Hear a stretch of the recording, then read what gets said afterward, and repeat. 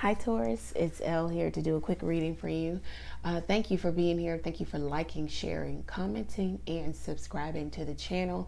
It means a lot. Please continue to do so. All links are below if you need to get in contact with me. All right, so let's get into it, Taurus. Thank you, God, for blessing Taurus with a clear, concise message from you. All right, so this is a reading of advice. So we're going to have advice about career and finance, and then love and romance. So, you know what, let's start with love and romance. Let's see what the advice is for love. Okay, you need to let go of some baggage that you've been carrying in love and romance. Like, you really need to heal. Or you haven't healed. You say you heal, you say you're over it, but you're not. There's a chip on your shoulder. You're carrying this around. You do not express your emotions correctly, accurately. You need to be nicer. You need to learn how to be in relationships that are conducive to longevity. You can get in a relationship, but it doesn't stick around. It's not long term. All right, let's see. What else do we have to tell Taurus? Yeah, you need to start listening to your intuition.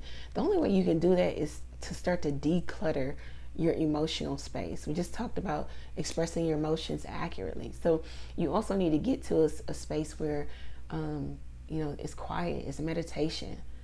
The hoopla and the jumping around and the engaging in so much stuff and people and energy and drama, you can't hear your intuition because life around you is too loud. So you need to kind of get to a place of decluttering.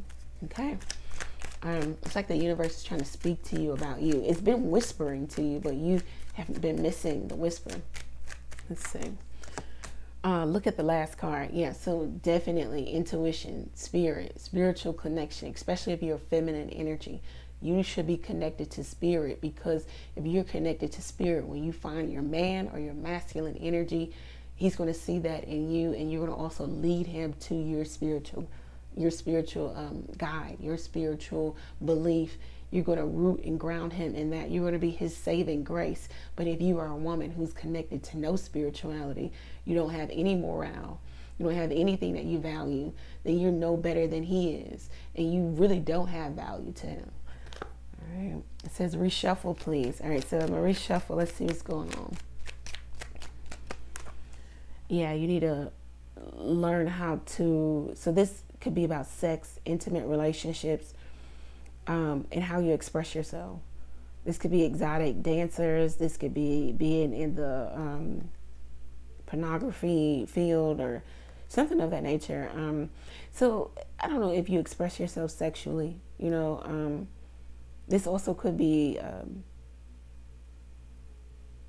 maybe some of you need to kind of reserve yourself, hold back. You need to forgive yourself for being, you know, overly expressive in terms of your sexuality. You don't need to lead with it also. You need to kind of tame yourself or tame your sexual nature.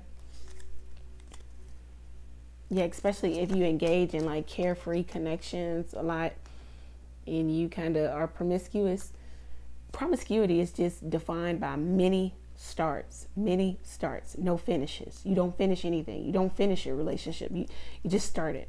So that's what, you know, that's the Chinese proverb definition. But we know that promiscuity is just, yeah, it is many starts. But you're gonna have to really look at yourself, you know, and maybe let something else develop within you. You know, go in a new direction. Yeah, if you want to meet your person, if you want to meet the perfect person for you, you got to be the perfect person. So you got to make some healthy choices in terms of, you know, changing yourself. And it's not an overnight thing.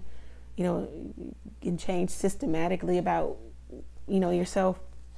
Yeah, you definitely need to go into like hermit mode and really rethink your personality. This talks about a personality change, a philosophy change. You need to change your own personal philosophy.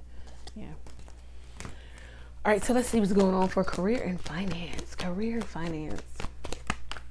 Yes, you got a definite yes. You got the one with the exclamation point. There are two yes in this deck. So Whatever it is, it's definitely yes. So that's good. So whatever the question is you come into the reading for is yes. Am I approved? Yes. Will I find a job? Yes. All right. Yeah, don't stop. Whatever it is you're doing, do not stop. The angels are saying that they're working with you on your behalf. If something feels like a setback, do know that there's something better.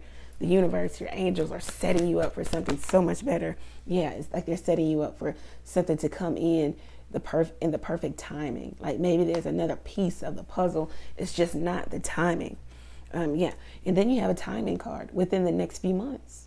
So career and finance looks like there'll be some opportunity at the perfect time. Maybe right now is not the right time. Within the next few months, you'll receive maybe a yes answer, a definite yes, in terms of what you should do, how you should move.